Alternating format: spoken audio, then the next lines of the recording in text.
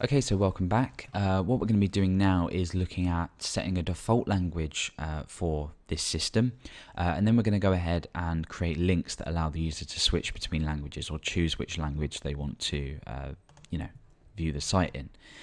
Now, at the moment, we have the problem where we don't have a default language. Now, at the moment, this isn't a problem because we're always going to have a session stored. But inside the init, what I'm going to do is I'm going to go ahead and say session underscore destroy. And then I'm going to kill the script just there. So this will basically remove the session. We're not executing anything after this. But now I'm going to go ahead and get rid of these two lines. Now there's no sessions. This assumes that the user's visited the site for the first time, hasn't picked a language or anything like that. When I press enter, we get all these errors. And that's essentially because, first of all, we've got an undefined index lang, no files been included, so no language file. This will be on line 10. So that is, so this here, no language has been defined. So it's trying to access a variable, value within a session called language. The next problem we have is we obviously can't include the language file. It's trying to include lang/.php because we've got no language specified. And then we've just got an exclamation mark because before this should be hello. And again, we've got this undefined variable on line 4 trying to, echo this value out. So what do we do about this? Well, we need to go ahead and we need to include an else if statement. And the else if needs to say, let's look at the first line first. So if this language has been specified and it's allowed, go ahead and set this session, and then we include it later on here. Otherwise, if we don't have a set session, go ahead and set the default language. So if $_session, if is set $_session and lang, if this is equal to false, that means that the user visited the site for the first time or closed it off and has opened it back up again, and they don't have a language set. We need to go ahead and force this session to have a default language. So lang is equal to English. So now we have set a default value. When we view this page now, we go to the default English. Then the user can go ahead and specify another language if they wish. And then when we go back there, it remains. So now let's go ahead and make this a bit more usable and create some links that actually allow the user to select some data. So I'm going to go ahead and just keep this up here on one line. And I'm going to go ahead and I'm just going to create two links here. In fact, we'll do it in an unordered list for semantics. So we are going to have the two pages that we currently have on our site, just so we can flick back and forward. So I'm going to have home, which is index.php.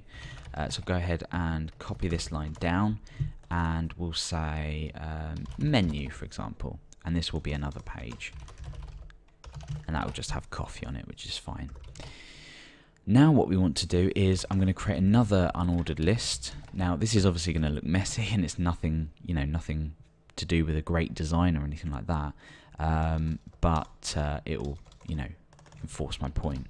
So the first language is English, and this one is German.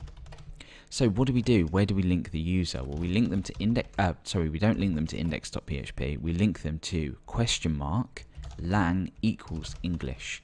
Now, why do we just link them to ? Well, what this is going to do is, because we're including this core file on every page, this will mean that whatever page they're on, it will just append this query onto the end of the URL. So whatever page they're on, they can sort of translate that page, if that makes sense, and then other pages that they visit will also be translated. So here we can say language equals German, and that's it. That's all we need to do. So on English, on the English page, I'm just going to go ahead and echo out lang hello, and then I'll comma separate that with an exclamation mark. So on the home page now, we have English, German, home, menu. Let's go ahead and just pop this into an include file of its own. So it's not that confusing. but we'll pop that in, I don't know, menu.php. We'll just make it a bit messy.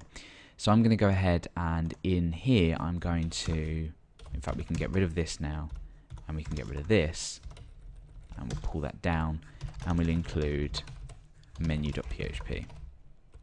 The reason I'm doing require and include, by the way, is require has different error reporting if the file can't be found. Really, I guess you could require both, but that's just a mention in case anyone wondered. So we've still got this menu, and we can go ahead and we can include this menu file on our other page. So let's go ahead and do that. And now we can switch between home and menu, home and menu. That's a bit confusing, menu, but you know what I mean, coffee on the menu. But we can also now go ahead and specify the language. Now if you look at the bottom of my browser, you can see we've got english.php lang equals English, and the same here when we hover over lang equals Deutsch. If we go to menu, we're on another page, we now get another page.php at the bottom, lang equals English, and the same with German.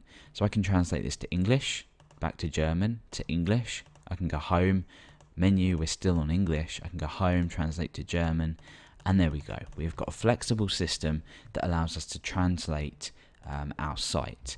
Now, as I mentioned, this is working in sessions. You can, of course, do it in cookies to allow this to last a lot longer. So you can specify the time that the cookie expires. Obviously, if the user clears their browser cache or cookie information, that will no longer be valid, but it's a lot more of an effective way.